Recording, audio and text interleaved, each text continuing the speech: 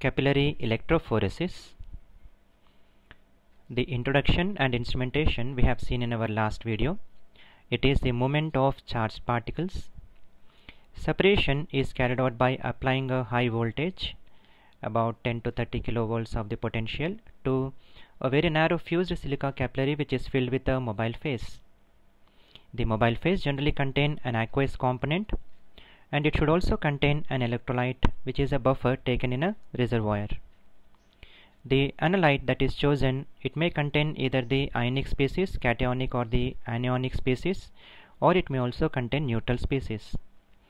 The ionic species, they migrate in the applied electric field at a rate which depend on their charge and also on the ionic radius.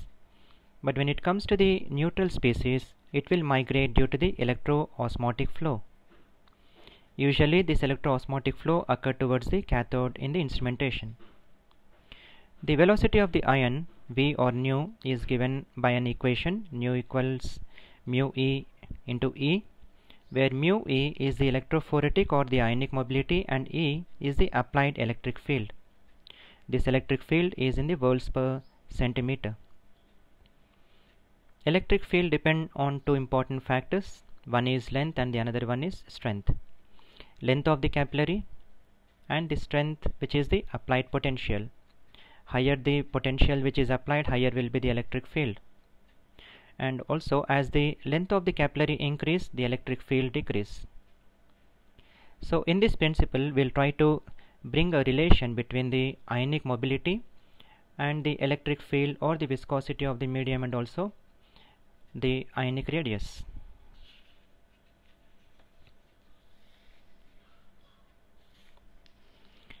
Electrophoretic or the ionic mobility is given by an equation, electric force Fe upon frictional drag Ff. For an ion that is chosen, there will be some friction within the system which occur due to various forces existing within the system.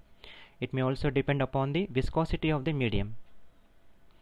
Electric force is given by another equation which I given it as the third equation, Fe equals to Q into E, where Q is the charge on the ion and E is the applied electric field. Usually the ions assume a spherical shape. It is the minimum space that any species can acquire. So for a spherical ion, the equation given is Ff equals negative of 6 pi neta Rv, where neta is the viscosity of the medium, R is the ionic radius, and nu is the ion velocity. So though the ion tries to mobilize, the ion tries to move towards one of the cathode or the anode ends, but there will be always some friction which is just pulling out, not to reaching the opposite ends. That we refer as a frictional drag. When the frictional drag and the electric field experienced by an ion, if they are equal, then we say that QE equals 6 pi neta Rv, where the frictional drag is just equivalent to that of the electric field that is applied. In such a case, we take this equation where E equals 6 pi neta Rv upon Q. So this is one equation where we are trying to relate it to the first one with that of the ionic or the electrophoretic mobility. Let us substitute this equation 5 in equation 1. So the equation 1 is, we have seen it as V or nu equal to mu E into E. Now we will take mu E equal to nu upon E. So substitute the value of E and then we get this equation, where we see that the ionic mobility now is a factor of Q, neta and R. So what information that we get from this important equation is the electrophoretic or the ionic mobility depend on three important factors. One is the charge, second one is the viscosity of the medium, and third one is the ionic radius.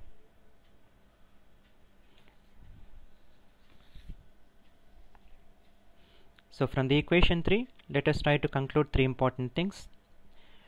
I have taken parameters, the effect of the parameter and how it is affecting the electrophoretic or the ionic mobility.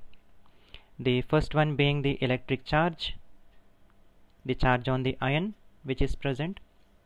As the charge on the ion increases, greater the charge on the ion, higher will be its ionic mobility. Second one, from the equation we can see, as the viscosity increases, the ionic mobility decreases. They are inversely related. Also, larger the ionic radius, smaller will be its mobility. So these are the three important things that we can see in the previous. This was the first equation we have seen.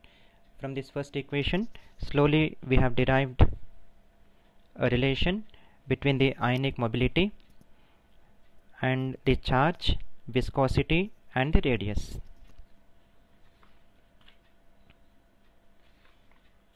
Well, let us now conclude. Ionic mobility depend on these three factors. Ionic mobility, I am just trying to conclude. It depends on ionization and also the molecular shape. So the more it is ionized, greater will be its mobility. This ionization is a function of pKa, and shape, as it tries to acquire a greater spherical shape, smaller will be its surface area and greater will be its mobility. So how are these ions and neutral species move within the capillary, how they get separated, and the electro osmotic flow, all these things will be discussed in our next video.